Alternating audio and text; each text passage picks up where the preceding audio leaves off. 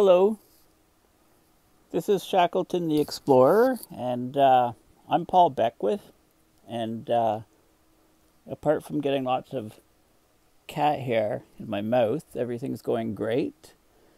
In this video, I'm going to talk all about a new paper that was just published on yesterday, on June 3rd, and it's called Interacting Tipping Elements Increase the Risk of Climate Domino Effects Under Global Warming. In the past, I've often used the term the climate casino, and that sort of refers to cities or locations on the planet where we get suddenly some sort of extreme weather event, like torrential rains leading to, massive flooding in a particular city, or, a massive superstorm causing storm surge and then destruction of buildings from high winds, whether it be, a hurricane or typhoon or cyclone or, large storms. And, there's other regions that are undergoing tremendous drought. So, there's so little rainfall, the soil has all dried up, and there's tremendous drought, and the only thing keeping agriculture going is irrigation. So, we live in the climate casino, and any of us can experience those sort of things.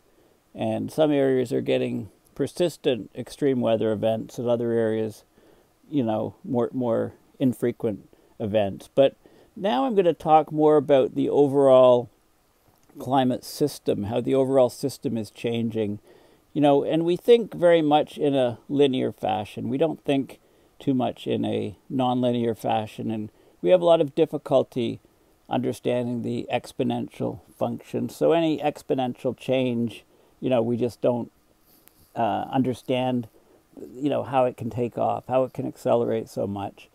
So there's a lot of different elements in the climate system that can tip over to a completely different state. So talking about things like massive ice loss on the Greenland ice shelf, massive ice loss on Antarctica, release of methane causing huge temperature rises, the slowing down or stopping, complete stalling of the ocean circulation system, the AMOC, Atlantic Meridional Overturning Circulation, collapse of the Amazon rainforest, and there's numerous other ones. So, the cryosphere, when we talk about the cryosphere changes, that's things like the Greenland ice shelf shedding huge amounts of ice, melting, raising global sea levels, or the same thing with Antarctica. And Western Antarctic ice shelf is the part of Antarctica that's mostly exposed. There's also the Eastern Antarctic, but that's considered to be a bit more stable. And I've talked about the Amazon rainforest. Those are it's part of the biosphere, but we're also getting boreal forests die back. We're getting wildfires. We're getting coral reefs collapsing. Those are all biosphere tipping points. In the cryosphere, we're also getting, a huge reduction of mountain glaciers and melting. So what this paper does that just came out is it looks at the physical interaction between four main climate tipping elements. So the Greenland ice sheet, the Western Antarctic ice sheet, the AMOC, and the Amazon rainforest. Now, it's a good paper. It looks at the connections and interactions. It looks at the effect, the sort of domino effect. So if one of those elements tips, what happens to the other elements? So it tries to look at the time scale on which these things can tip and the strength of the interactions and so on. But, right up front, I have to kind of fault the paper because I think it's a good first attempt, but they really need to treat the Arctic sea ice as a separate tipping element because, it's the Arctic sea ice collapse that then causes the Greenland ice sheet to start collapsing, right? So you need to consider the Arctic sea ice. They should also consider the boreal forests and the coral reefs and the, all of these other things, and put them into a much more inclusive model. And of course, methane. Methane is not mentioned at all, and there's vast reserves, as we know, of methane, especially on the Eastern Siberian Arctic Shelf, and there's also lots of methane on land in the Yedoma Peninsula, Yedoma lands of Arctic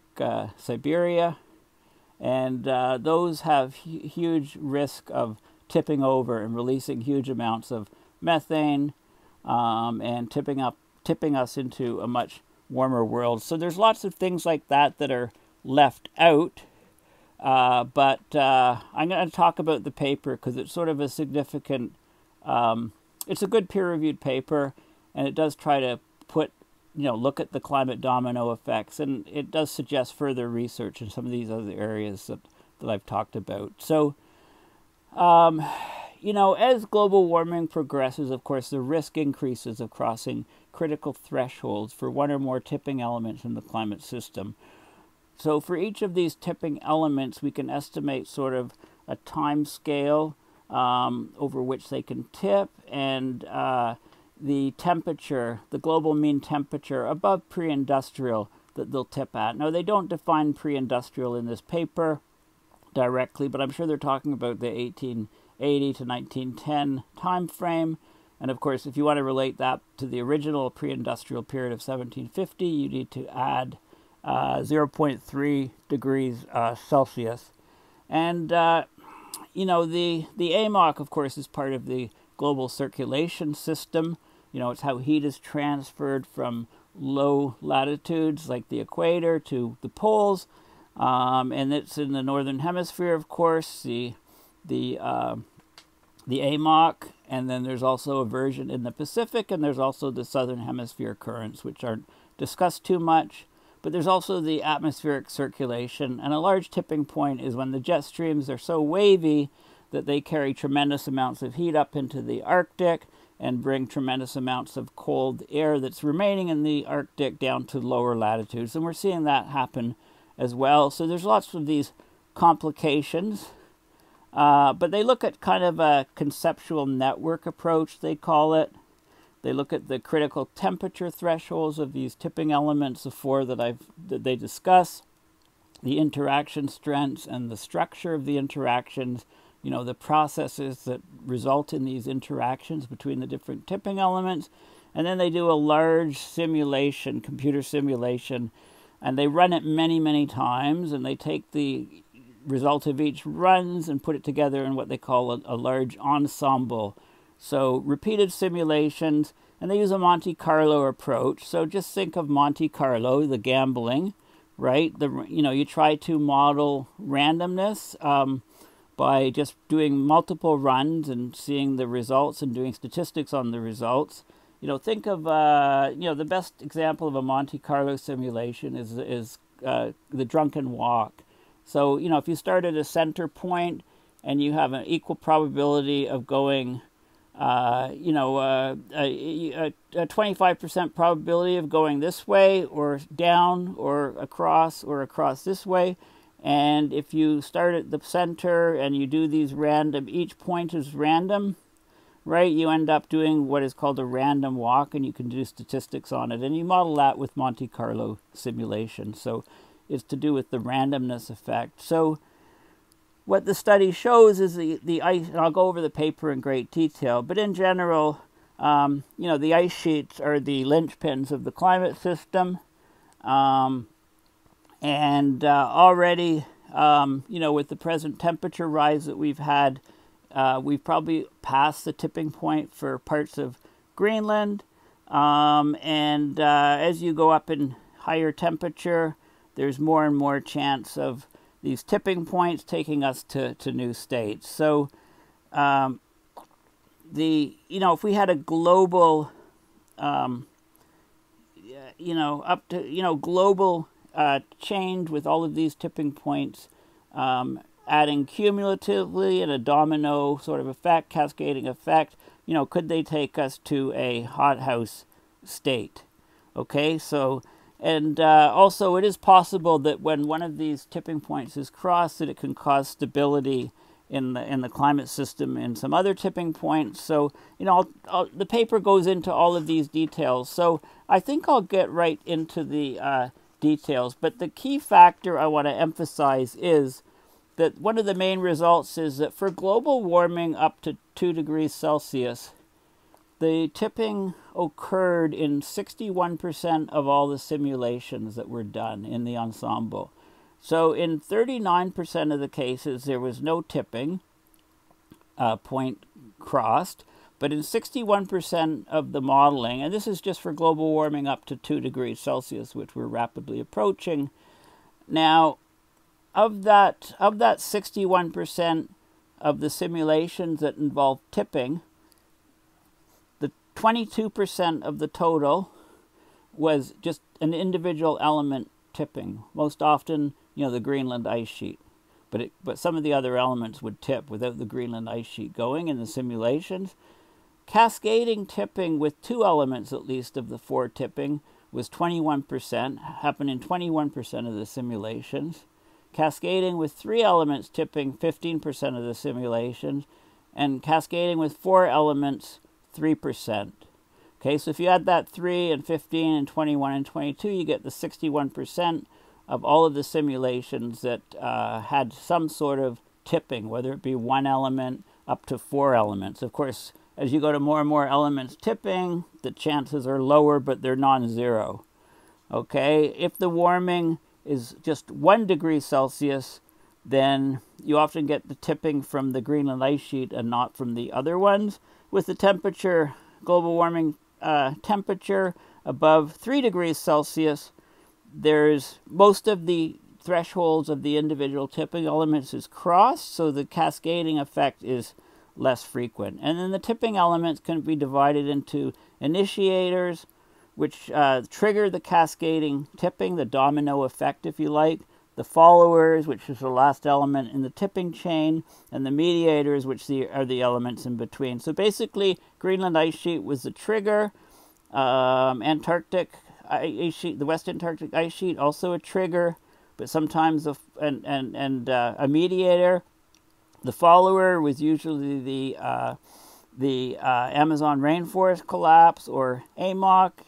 And the mediator was mostly the AMOC, because the AMOC connects the hemispheres. Okay, so those are the key factors, and I'm going to go into the details of the paper.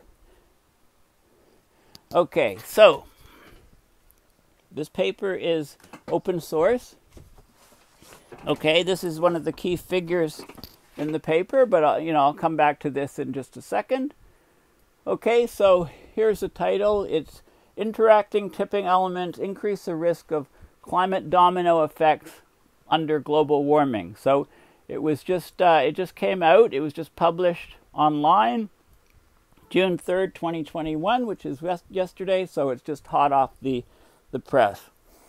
Okay, so as basically, as global warming progresses at faster and faster rates, there's an increased risk that one or several tipping elements in the climate system might cross a critical threshold that would result in severe consequences for the global climate, for ecosystems and human societies. We know that ecosystems are being hammered.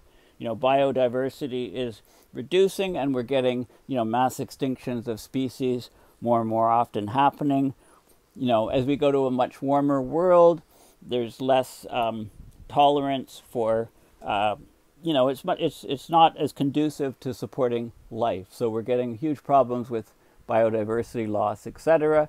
And of course, human societies are being, our infrastructure is being torn apart by extreme weather events.